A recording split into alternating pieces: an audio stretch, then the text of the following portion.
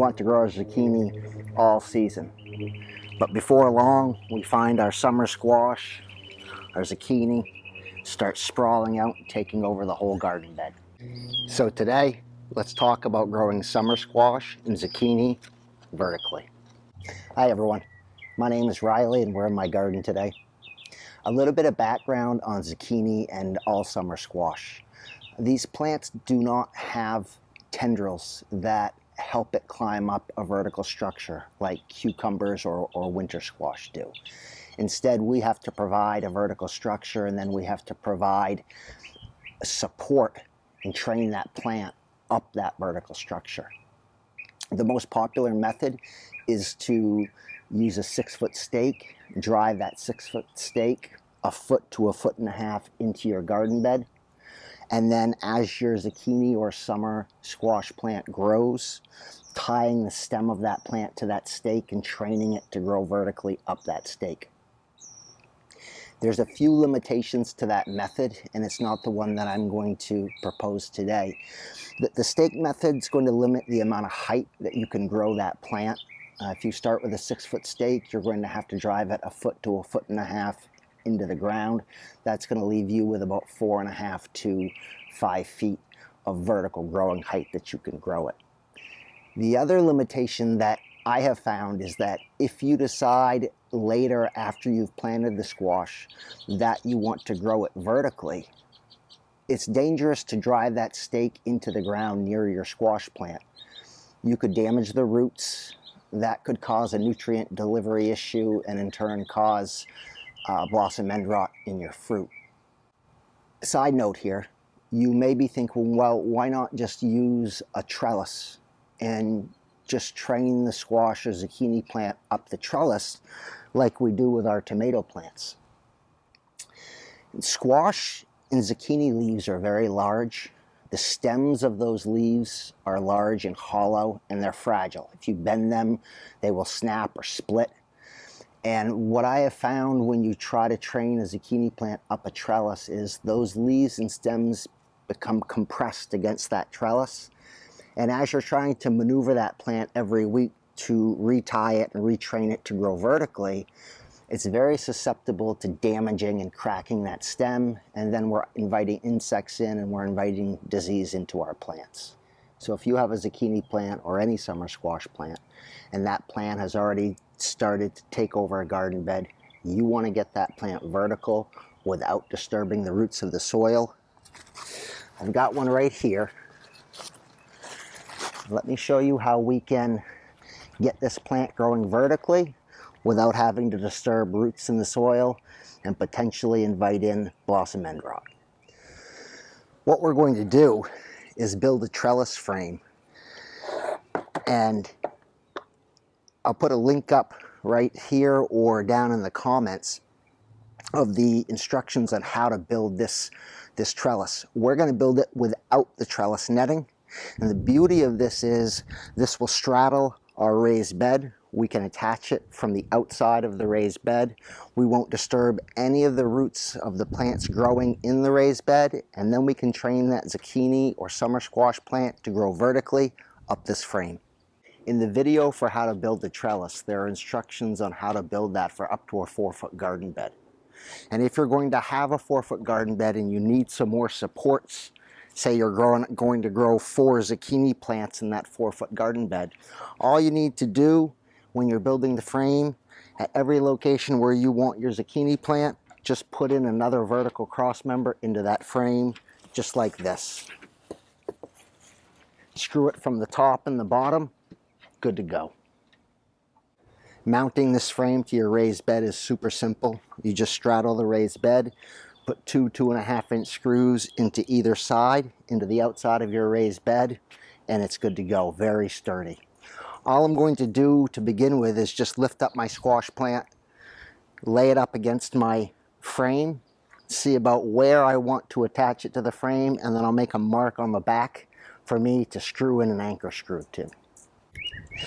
Now what we're going to use today to attach our zucchini summer squash plant to our frame is some electrical wire with plastic sheathing on the outside. I'm using this because I have it. I did some rewiring on the house when I first bought this about 4.5, 5 years ago. And so I had some left over. It works great because it's stiff and it's easy to work one-handed with while you're trying to loop it around your plant. The downside is it's very expensive. It's around $50 for 100 feet of this.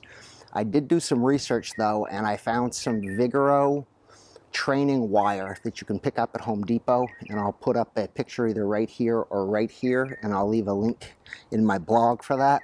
That is only $5 per 50 feet. So if anybody out there gives that a try or has tried that in the past, please let us know in the comments how that's worked.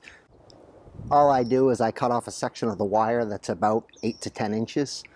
I'll bring you in close so that you can see this in a side view what I'm doing, but I'm just wrapping maybe 1.5 inches around the anchor screw so that I can leave it in place while I lift the plant up with one hand. Then I have one hand free to loop this over back around the plant and then wrap it around the wire again.